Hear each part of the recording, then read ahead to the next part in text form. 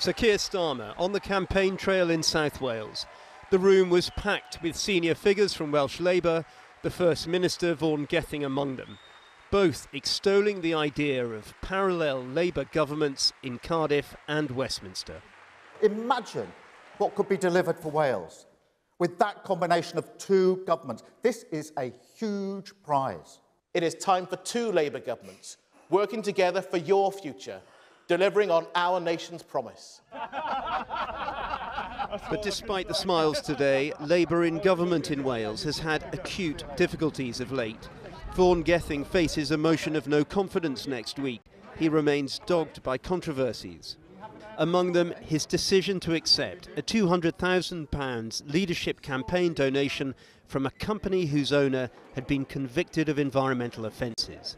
Not even his own party seemingly wanted any of his spare, unspent campaign funds.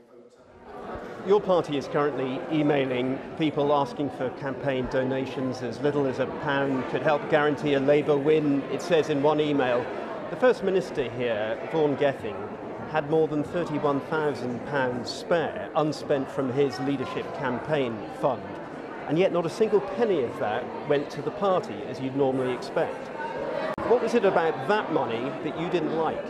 Well, it was the decision of Vaughan Gething that would go to a good cause, so Vaughan put it to a good cause. But normally it would go to the party, wouldn't it? We, of course, are raising money for this campaign. We've been doing that for a very long time because we're ready for this election. We want to put the choice before the country. And before the voters of Wales, he is offering 6 steps for change. Some, like more teachers and cutting waiting times, Labour has had responsibility for in Wales for more than 25 years, where currently NHS waiting lists are at a record high.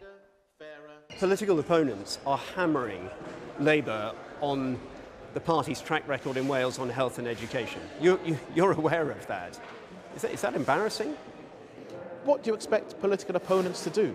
Rishi Sunak is hardly going to turn up in Wales and say, I'm delighted to have cut the Welsh Government's budget by £700 million. But what happens that's the reality of what he's done, though, and that is a point that is recognised on doorsteps across the country.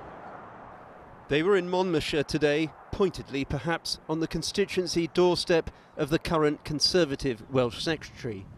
Well, I'm really pleased to see Keir Starmer in Monmouthshire today, and I hope he was able to ask Vaughan Gething why it is that after 25 years of a Welsh Labour government, we've got the longest hospital waiting list in the whole of the United Kingdom and the lowest educational standards in the whole of the United Kingdom. Labour say that part of the problem with public services at the moment is that it has resulted from underfunding because of a Conservative government in Westminster.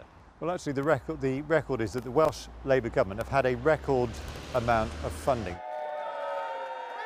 In mid-Wales yesterday, the Liberal Democrats set out their plans to regain a Westminster presence in Wales.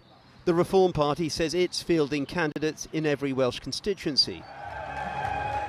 Well, this morning, as Labour rallied in the south, so in the north did Plaid Cymru, the Welsh nationalists branding a vote for them as a means to remove the Tories and keep Labour in check. Keir Starmer will say it's time to turn a page, but what does it say on that next Labour page? I'll tell you what it says on the next Labour page. It says, for Wales, see Westminster. We will not allow that to happen. And Plaid Cymru is the only party that offers that real Welsh alternative in this election. The party that will fight for fairness, for ambition, will fight for Wales day in, day out. The Labour leader left his campaign rally today amid jeers from some protesters, a Palestinian flag among them. Why did you block Pfizer from standing? A reminder too of internal party problems back in Westminster.